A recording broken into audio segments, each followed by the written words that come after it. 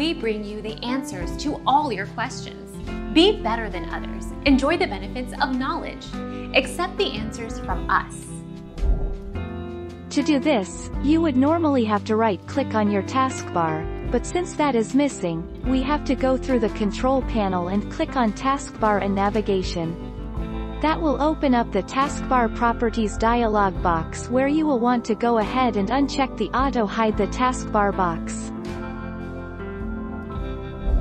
Our mission is to provide accurate answers. We think without knowledge, it is impossible to live a balanced life. Be competent, be skillful. Thank you for watching. Don't forget to subscribe and hit the bell notification.